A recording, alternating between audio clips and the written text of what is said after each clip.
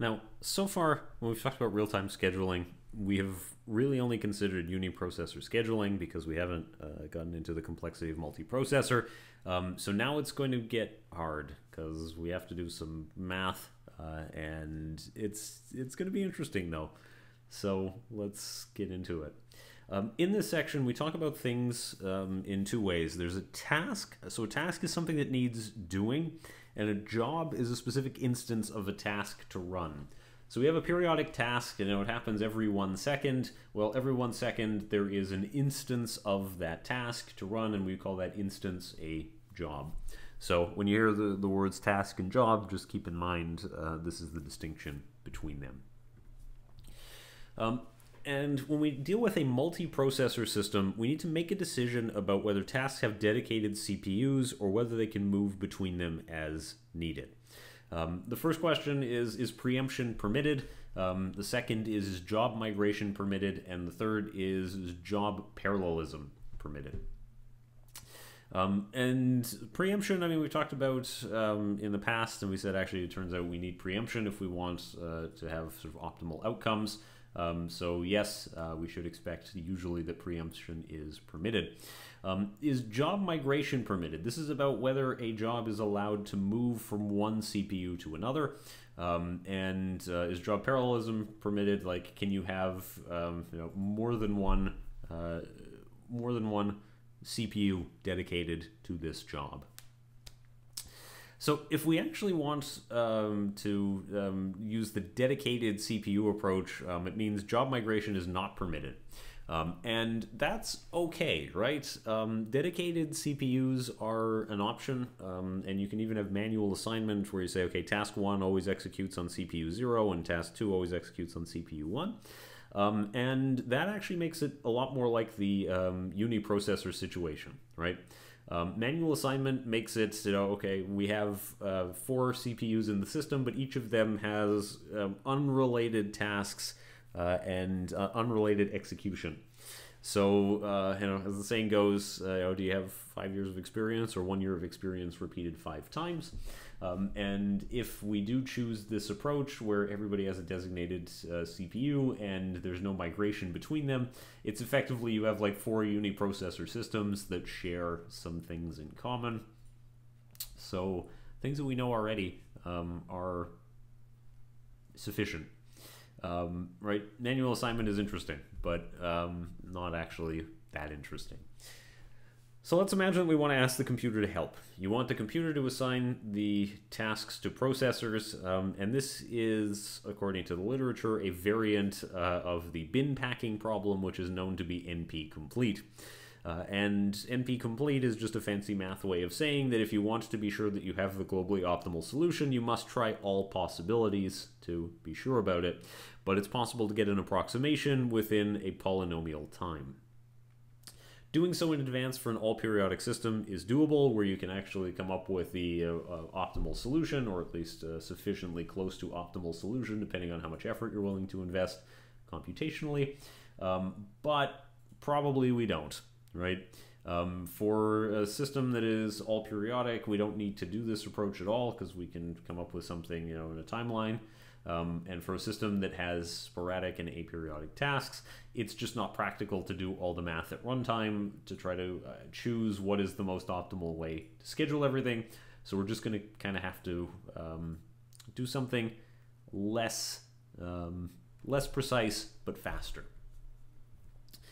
Now, if there is no migration, it does mean that there is a possibility that tasks are failing to meet their deadlines on CPU X for a lack of CPU time, even when CPUs Y and Z have plenty of idle capacity.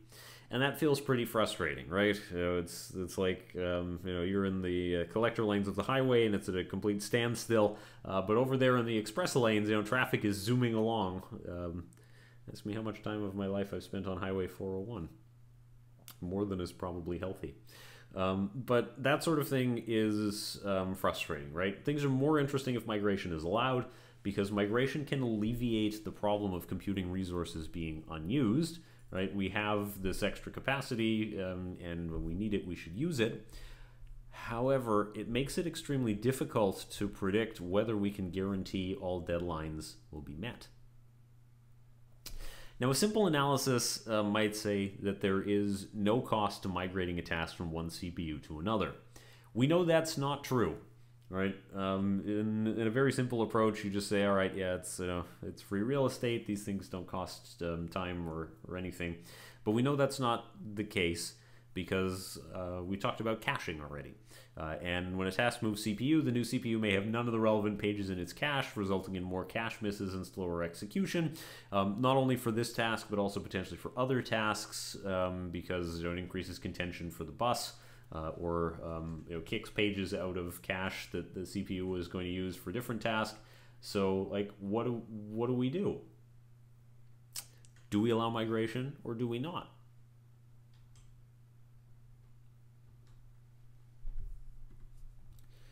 Okay, well, let's back up a step. Let's consider our options. So option one is global scheduling, where all tasks go into one single queue and a scheduler assigns tasks to available CPUs. There is potentially some overhead of managing the single queue, but migrations are allowed. The second option is referred to as partition scheduling, and that's what happens when tasks are statically assigned to a CPU and each CPU manages its own queue. Option one, we talk about in like a queuing model of like, this is the bank queue model where there's one queue and you just go to the available teller when you need, or the Service Ontario model, same thing, there's one single queue, and when you get to the front, you just go to whichever agent is available. Whereas option two looks more like the supermarket, where there are multiple checkout lanes and you should choose which one you want to go to, and if you choose correctly, great. If you choose incorrectly, things are slower. But okay, let's imagine then we're going to choose one of these options. Some research shows that this kind of approach may only allow 50% utilization of the system. Right. The paper introduces a third option, and the third option is called semi-partitioned scheduling. And why semi-partitioned, maybe you ask? Right. Semi-partition scheduling is most tasks are fixed to a specific processor, but some are allowed to move. Right? It's half and half. Intuitively, this seems like it might work. Most tasks are fixed to specific processors, and it allows for some flexibility, but not too much. Right? We can still make some predictions about the system, but extra tasks sort of go wherever there's space, and maybe that helps us to fill in the gaps, but isn't so restrictive that we have capacity unused, but also not so anything goes that it's hard to make a prediction. Here's the problem. None of these approaches are actually solutions that guarantee that we have optimal scheduling for a multi-core system. Right? Optimal, once again, in the sense that if it's possible to schedule it such that all tasks meet their deadlines, the algorithm finds a way. What we need is a different approach, and like a radically different approach.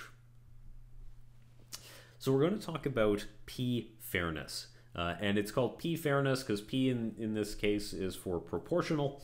And the goal is to allocate CPU time in such a way that tasks make progress at steady rates. In a less nice way of phrasing it, tasks are forced to proceed at proportionate rates, whether they want to or not. So more formally, right, an application can request time x sub I time units every y sub I time quanta. And the system guarantees that over any t quanta, t greater than 0, that a continuously running application receives between, rounded down, xi divided by yi times t time, and rounded up xi divided by yi times t quanta of service. In other words, time is divided up into little pieces, and each process gets a proportional share of the CPU time, and importantly, is never more than one time slice away from the amount of time that it should receive. And that's what the math is trying to say here. It's never more than one time slice away from the time that it should receive based on this proportional fair allocation. let's actually talk about it. The scheduling algorithm is complicated in the paper, and I had to spend a fair amount of time sort of staring at it to come up with a less complex explanation of how it works, but I think I've got it now. We have to define some terms to make it a little bit clearer, and then once we have good definitions of those terms, it's easier to explain sort of how does the algorithm work overall. So lag is used as a term here, no, not in terms of like how long it takes data to travel over the network or how frustrating it is to have a video call, but lag is used to reflect the difference between allocated CPU time and the time that the task should have. Right? Should have based on its proportion of the available time slices.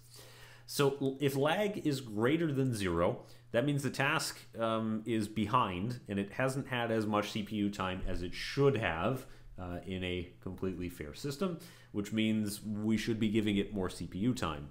If lag is less than 0, then the task has had more CPU time than it should have had. Again, should is a little bit in quotation marks here.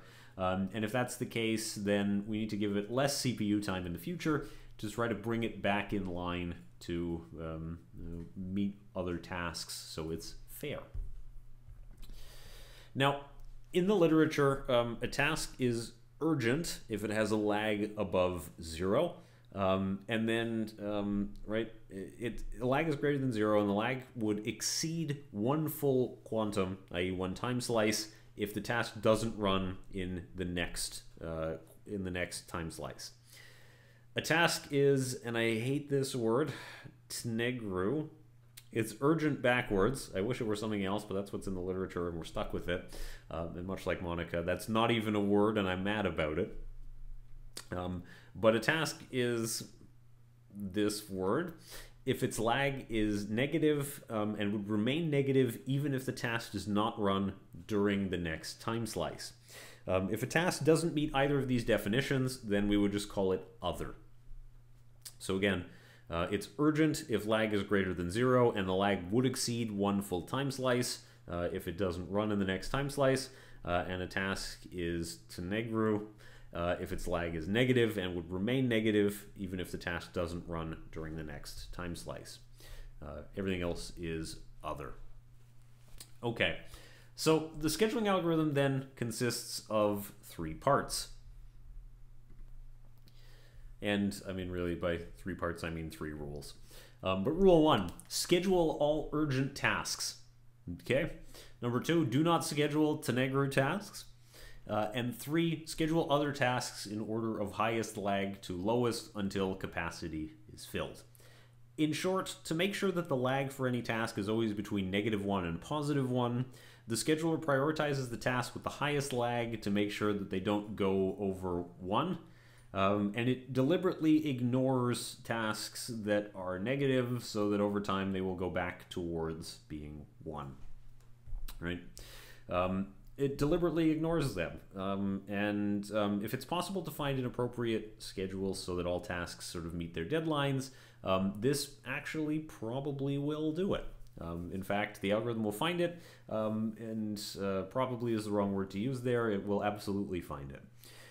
So if it's possible to find the schedule, it is an optimal algorithm, but also noteworthy, execution is fair in the sense that all tasks will continue to make progress at about the same rate, right? The system is trying really hard to keep every task as close to 0 as possible. So it is fair in the sense that no task is getting starved and no task is getting too much CPU. So that's what we like to see. Some analysis, right? Scheduling is tractable in this case because every task is broken down into small slices, and each of those is a subtask, and those subtasks execute on a CPU when it can before the deadline, right? So wasted space is limited, right? It avoids some of the complexity of the bin packing problem because subtasks just go wherever.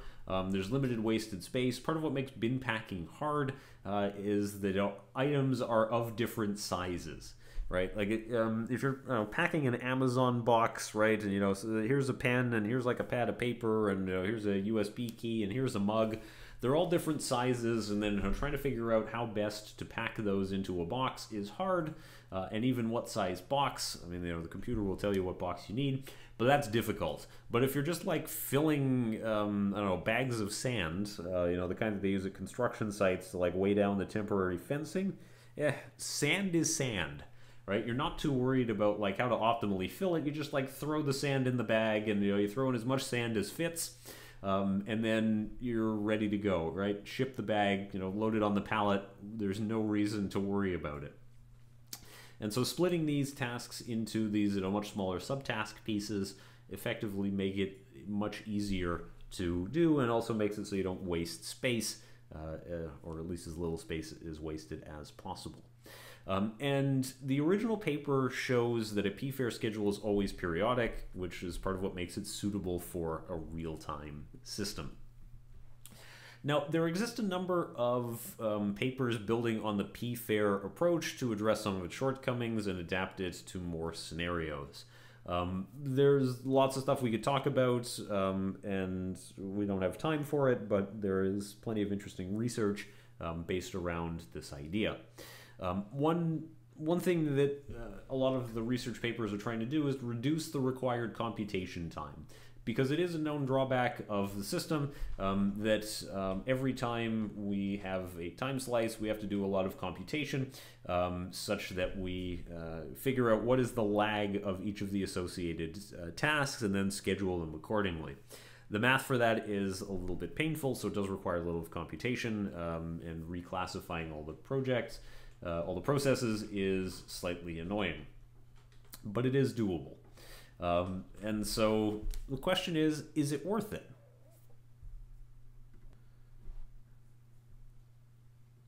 That's a good question. Is it worth it?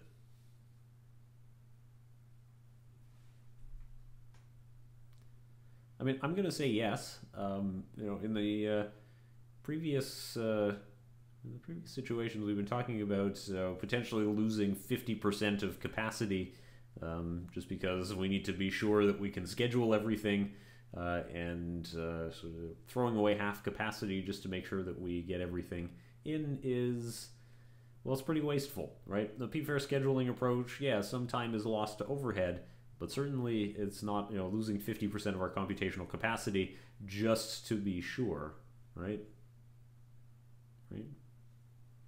So I'm going to argue, actually, that yeah, p-fair scheduling is interesting, and we should do it. It is much better than an approach in which utilization is limited to try to make sure that we succeed on all goals. So yeah, let's go with it. Anyway, that concludes our discussion about real-time scheduling algorithms, and we'll continue by talking about sort of what other commercial operating systems use in the next topic.